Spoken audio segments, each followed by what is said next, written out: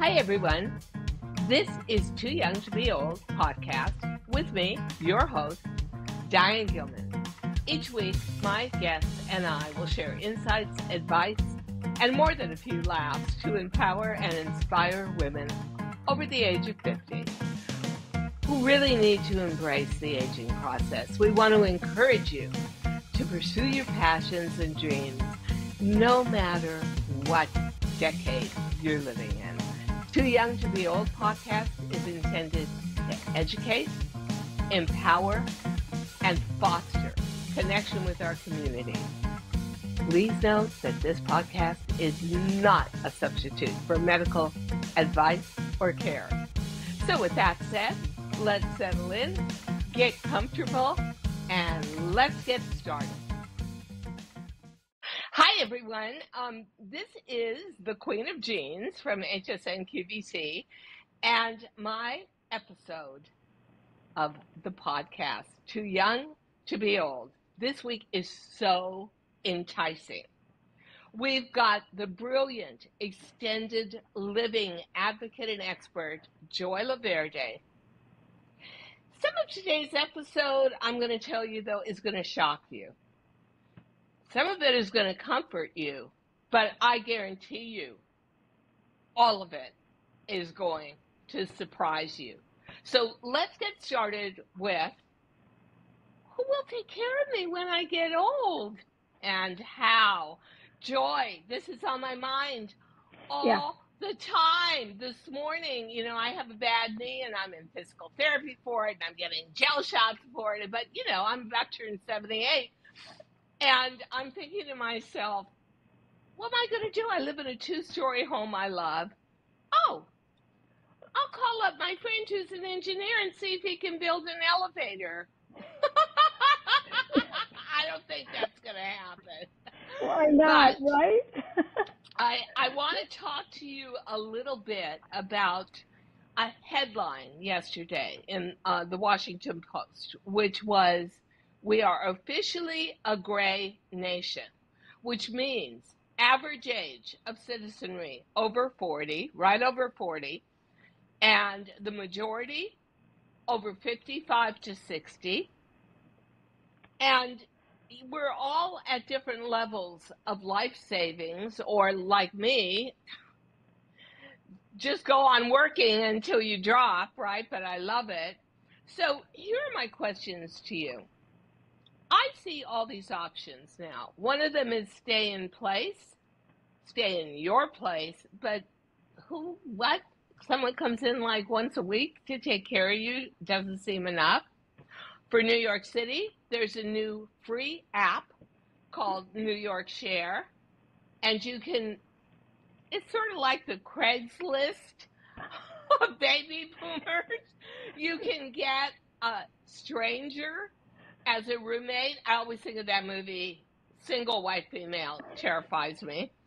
And then there's also an app where if you are a family member and you cannot afford to hire care, this app gives you remote advice, whether you're dealing with Alzheimer's or someone recently out of a hospital. But the thing that interests me the most of all, naturally, is luxury customized senior living.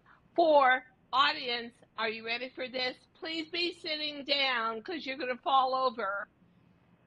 If you have memory loss, which is a very good word for Alzheimer's, for $30,000 a month, you can forget in ultimate luxury. So let's start with stay in place. And how do you do that? Well, it has a shelf life because it is good to a point. Keep in mind that what happens if forgetfulness sets in? I'm not talking about Alzheimer's. I'm talking about the quality of the decisions we make when we're talking to the cat. Okay? Wow. I mean, do you realize that? Have you been in my apartment? Have you been listening? I read the best article about the vocabulary of cats versus dogs. And cats have a bigger vocabulary because more cat owners talk to their cats than people talk to their dogs. Now, that says a lot. If forgetfulness is a potential problem, aging in place has a shelf life. It's good until it's not. What are you going to forget? You're going to forget to turn on the stove or turn off the stove? Are you going to forget to go to a doctor appointment? Whoever thought that just putting a grab bar in your bathroom is enough to age in place? Well, it's not. That's so interesting because the other day I couldn't understand why my cats were being so friendly to me for an extended period of time. And then I realized, oh my God, I forgot to give them dinner. So, so I can see where my memory every once in a while is I just get too focused on something else. That's what I tell myself, and slipping slightly. So, the one thing that really scares me the most, I'm going to be honest and use the scare word, is you're trying to age in place and you sign up with somebody, or it's Medicare and Medicaid, and you think, and you see it on TV with these advertisements, like these super friendly people come to take care of you, and they're super happy, and they're doing your hair, and they're helping you get dressed, and everything's so wonderful, and you're really tight friends, and then they quit a day later, because the real truth is, in this industry, there is very little loyalty or longevity to employment within a company. Okay, so you bring up a real good point. So if you plan to age in place, you become an employer. Does that make sense? You're now the CEO of your house. Congratulations, right? Yeah. You hire, you fire, and you manage the care if you're living alone. Doesn't make sense. It makes no sense to me whatsoever. But if you are on a limited budget, you're going to have to, God forbid, depend on Medicare or Medicaid or both. And the quality of the care and the rapidity with it turns over, you never get that. Like, I need an emotional connection. That's just who I am, and that's how I chose my cancer care. It was a much smaller clinic within a huge hospital, but it was very personalized. Everybody knew you by first name. You knew all the nurses by first name. I would not do well with strangers constantly having to reintroduce themselves to my house. The idea of going on an app and getting a stranger as a roommate, I always think of that movie, Single White Female. You'd like have some serial killer maniac. I have a story. My sister-in-law had a roommate, and the minute my sister-in-law got sick, the roommate moved out. Just because she said, this isn't what I signed up for. Well, off she went. There you go. There you go. So here's something people can do right now before they even need care. There's several professionals that they could get to know now. One of them is an aging life plan professional. You could Google it, aging life plan. If you get to know this person now and that person gets to know you, you could begin the process of planning far in advance. And so when you can't make up your mind or don't have the capacity to do it, she already knows you or he already knows you.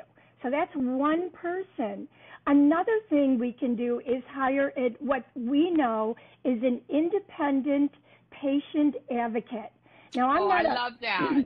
No, I wish they didn't have the word patient in the name, because we don't have to be sick to have an advocate. I want somebody to come to my house when I need a light bulb changed, and I don't trust the person who's coming in. So if I have somebody with me that I've known for 5 years, even if I have to put them on retainer, I can sit back and say, I got peace of mind with hiring people that are going to be alongside me throughout this process. But there's one more piece to the puzzle, and this is really important. The question we have to ask these people is, what am I going to do if I get to know you and you decide to quit your job? Well, that's my Okay, biggest but concern. all right, so they have to answer that question before you hire them. Do they have a team of people behind them? Most of them do. So then you say, all right, you and I will create a little pact, but I want to meet everybody else. And you're looking for people who are way younger than the person that you're dealing with so that you can see that you got a team of people behind you. Yeah. Diane, this doesn't exist. We're going to be pushing the envelope. We're going to be making companies better because of what we're asking for. And Joy, the real truth is, and I say this on almost every episode, in one form or another, follow the money. And now that we are the majority of America, and I am seeing all of these possibilities pop up. So I'm going to talk very quickly about where my brain goes. So I'm sitting at a table with a group of women who are all friends, and one of them has a husband who has gotten some kind of terrible condition. She's trying to take care of him at home. She's got a little aide coming in and out, but only a couple of days a week. She's about to have a nervous breakdown. She's just not qualified. They live on Park Avenue. They have money. So she goes on a tour in Manhattan. One of the facilities is in Hudson Yards, which is right on the Hudson River. Beautiful water views. Okay, so would you like a one-bedroom? Well, that's not a problem. For $20,000 a month, you can get, and let me tell you what, fantastic looking, top of the line. I can't even tell you it would be a 5-star resort if it wasn't what it was.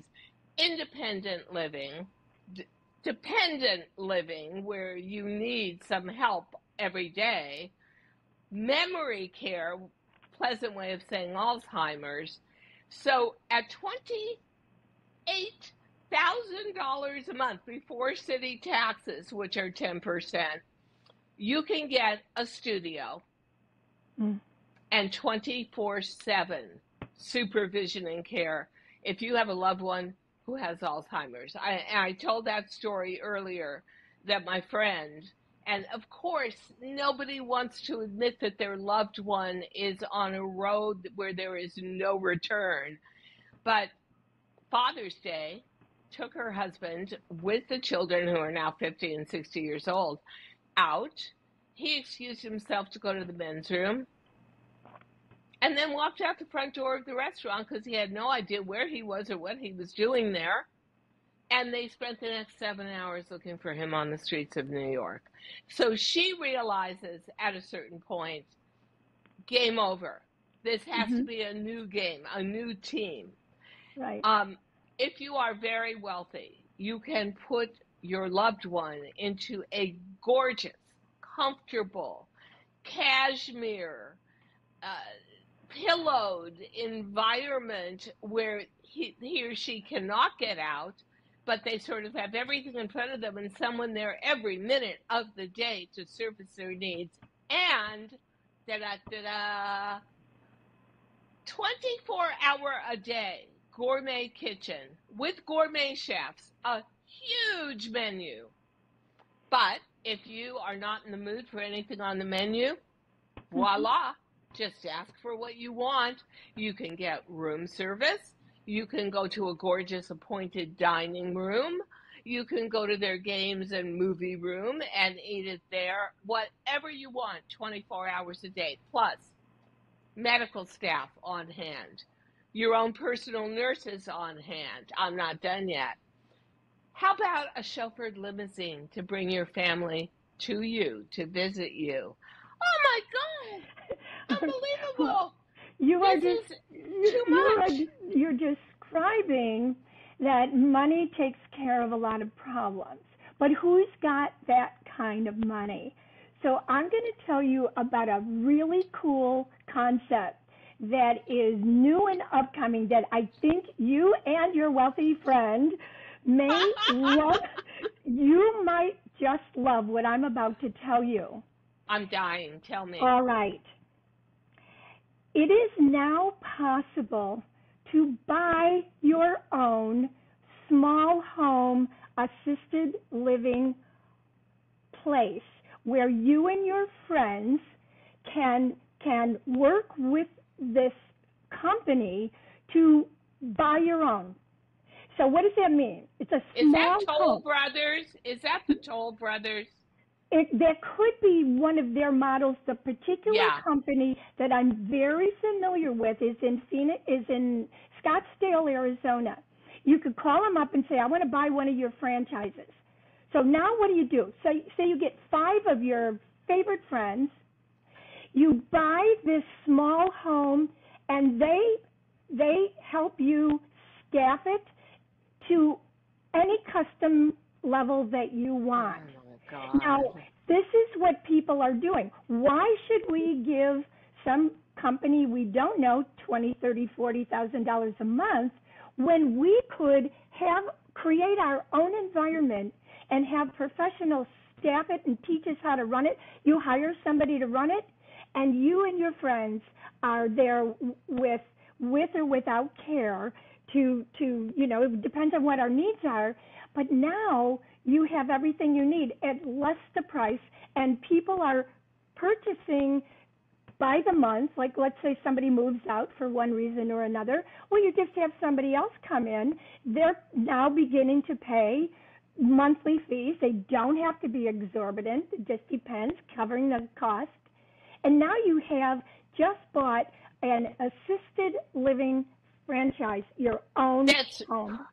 Unbelievable. Right. That's personalized and customized. I mean, I love the customization. I was in the lobby of one of these high-end care facilities in New York City, and even the doorman knew everything. Oh my God, he knew when the nurses came on and off duty, he knew who they were, he knew this, he knew that. It was so incredible. So the choice is you buy and take responsibility for yourself, or you go into an exorbitant situation, if you could afford it, where you would have everything done for you, and you'd be able to supposedly customize it. But the point is, and what we're getting to, is whether you shop Walmart or Neiman Marcus, you are going to see an expanding business of choices upon choices upon choices, which really and truthfully, it gives me a lot of comfort. I like living alone. I would not like to have a roommate, and I sure as hell would not like to have a stranger off an app ad as a roommate.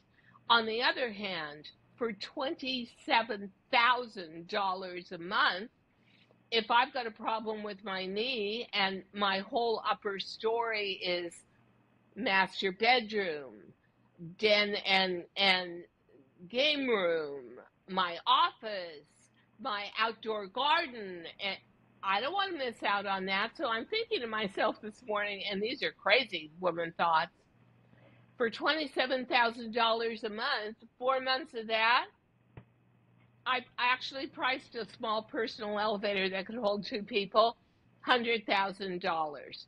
So I'm thinking, wouldn't that be the better investment? And those are crazy thoughts, like, what? You're thinking about putting an elevator in your apartment, but if you're thinking in your home, you live on 2 stories, and you're not going to be able to access that other story in a year or 2 years, and you don't want to sell your place. I love my home passionately. Then you've got to start thinking of all these crazy solutions based on what is now this huge, elastic, growing choice of how you want to spend, how you can afford to spend. that most, to me, precious episode of your life, which is from 65, 70 onward.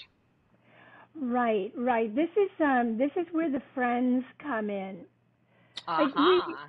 so for people who have limited income. Now I live in the city of Chicago and I am surrounded by people of all different kinds of financial stability.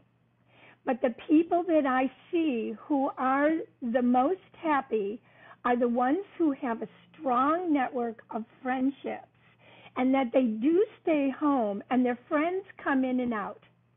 I live in an apartment building where we take care of each other. And if there is a need to get care, then they go to the hospital or they go to rehab and then they come back home. And friends take care of friends. We're healthy and we're not healthy at different times. But we have younger friends. So for example, I walk the dogs of the younger people who are going to because they do stuff for me when I need help. So we have this give and take all day long. And that's how we supplement being able to afford little, just different levels of care. Wow, you're so lucky. In my building in New York City, Nobody people talks to barely each other. speak to one another. I But the know. truth, but Yeah. with a sense on my part of self-awareness. So I'm thinking to myself, I'm single, I'm older, I need some help, I've got a bad knee. I make sure that the doormen are always taken care of and once again follow the money, and they therefore always take care of me, worry about me. Where were you? Are you okay? Let me get this for you. So you build that care structure into you. But I'll tell you what, I never thought in a million years I would be making choices like, do I want to live in a facility for $25K a month and have all the medical there, have doctors on staff 24/7, nurses 24/7, physical therapists 24/7. I love the whole idea too of customizing your meals. And my friend that went there for her husband, who has a degenerative nerve disease, it's not going to get better, and she can't do it anymore physically. She just can't. She said they picked her up from her home in a gorgeous chauffeured black stretch limo, beautiful, elegant, perfect, clean, polite, took her to see their location, took her around everywhere, and when she got back in the limo to go home, there was a gift basket with a bottle of Dom Perignon that must have been $300, and a kind of candy. I'm sorry, I could not remember the name of it, but it's a chocolatier from Paris, and they've only got one store in America on Madison Avenue in New York, and the stuff is just delicious. I would hoover a pound of that in a minute. And so they had already set her up like a sales organization. Like now the next step was, okay, lady, cough it up. How much money have you got, and what do you want? What do you want to get for it? You know, on one hand, Joy, it's very disconcerting to think of how unfair, we all think aging is unfair just to begin with. Like, what do you mean I put on 30 pounds and it's all around my waist to my middle? What do you mean I have a bad knee and I have a limp? How dare you? And I'm only close to 80. This shouldn't be happening. And you think of the unfairness that you think on those terms, like, whoa, why can't youth just go on forever? And then on the other end of it, you've got, well, comfort can go on forever as long as you can afford it. So it seems to me the big trick in our society, as more and more people join us on that elder care train is, how do you do it within your means, and how do you do it artistically, realistically, and at the same time getting a lot of what you want. Everybody's view of comfort and what they truly need is different, but bottom line is, I hope there's a way at some point that the government will recognize this. No, don't go there. And don't go there. Forget it. Don't go there. It won't happen. Okay, I'll save you a lot of time. Yeah, it just took me. Not going to happen. It just took me over 3 years to get Medicare. 3 years. Hiring lawyers, because there had been a mess up while I was in cancer treatment that was just so simple. Change of address for sending literature to me and bills to me, and it never got figured out. Took 3 years. So I think, unfortunately, although we have a president who's 80 and a staff around him, and pardon me, old white guys who are all up there and in Congress too, we are the forgotten people. I mean, I worked all my life. Come on, somebody help me out here. Someone give me a little more than nothing. But yet, I think I always feel like you're on your own, which is kind of scary at a certain age. You are. No, you really are. And if you depend on anything for anybody, I mean, in terms of a policy or a program, that's fantasy thinking. So I'm really glad you brought that up, because the aging of America and the world is bankrupting so many programs. Yes. So don't even think that there's going to be anything there. Don't go there. Yeah. Don't go there. Yeah. No. But you continue to bring up the importance. I do want to say old age is not all about needing care. We're going to need socializing. I knew you were going to say that. Yes. We've got to, like, how many old friends, and I mean, I have friends who are 100 and over. Yes. They don't feel good when they wake up in the morning, and yet they are out and about. They're doing things because they have figured out a social life and a spiritual life and an intellectual life and a purposeful life.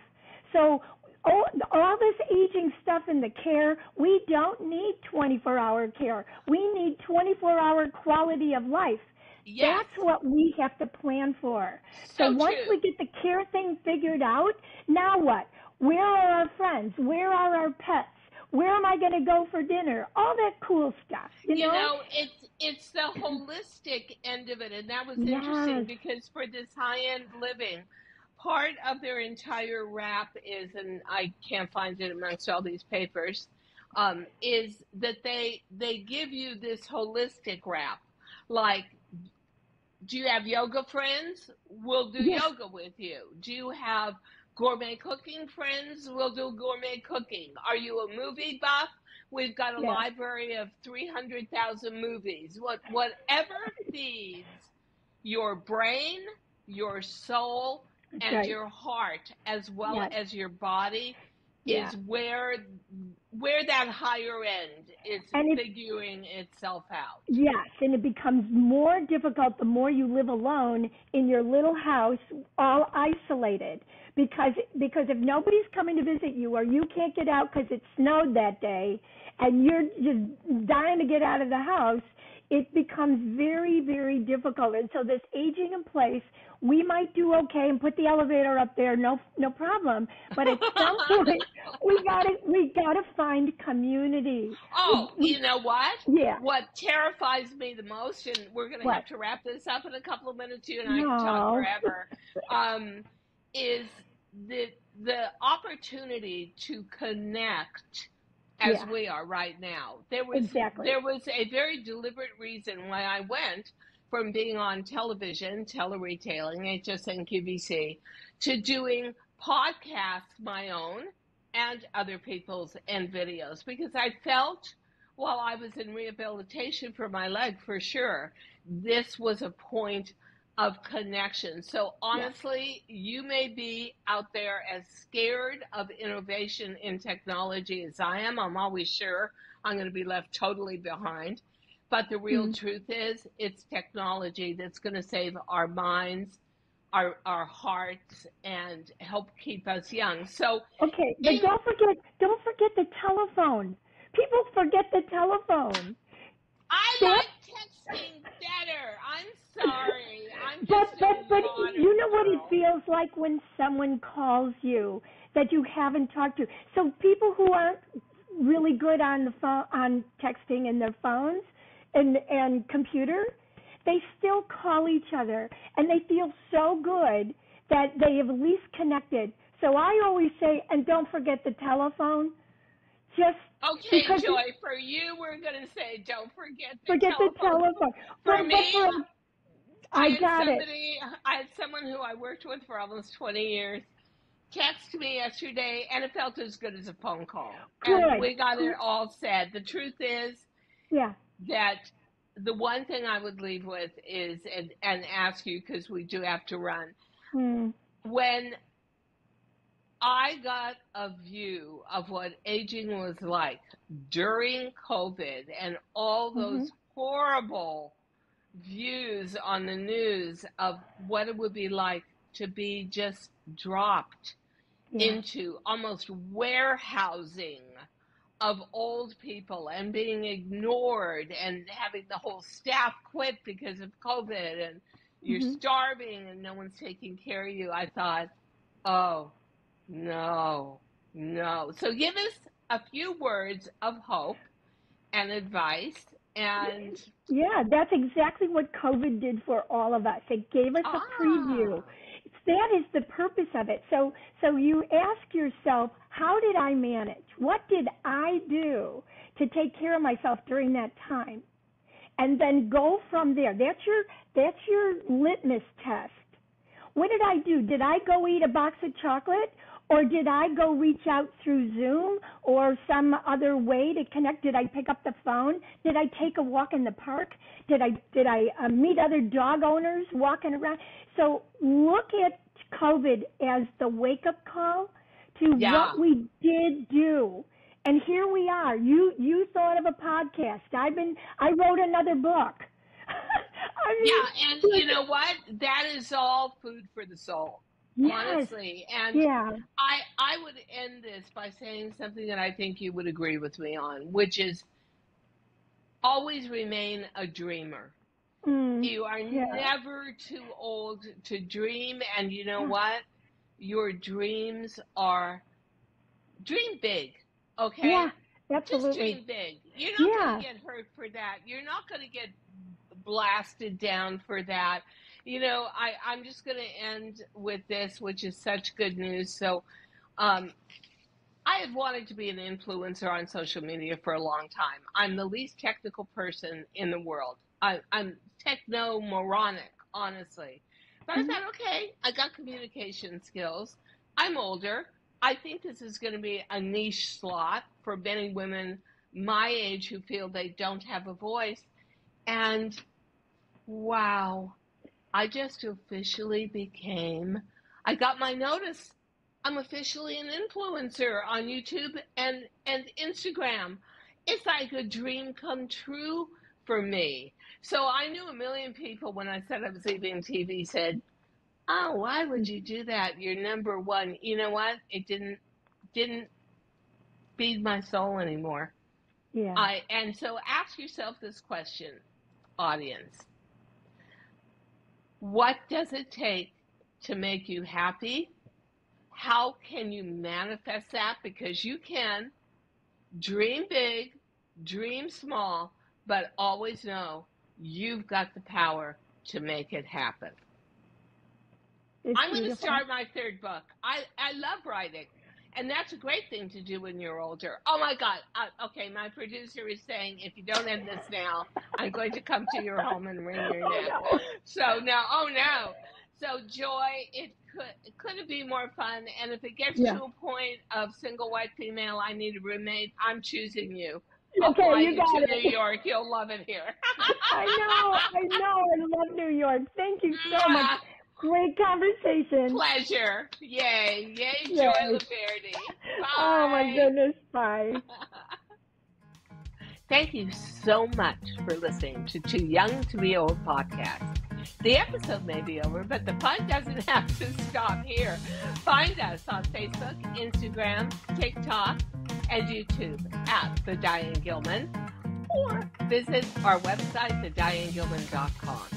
If you like the show, leave us a rating or a review and subscribe so you don't miss the next episode. And until then, don't forget, age is just a number. Together, we'll prove that we are all too young to be old.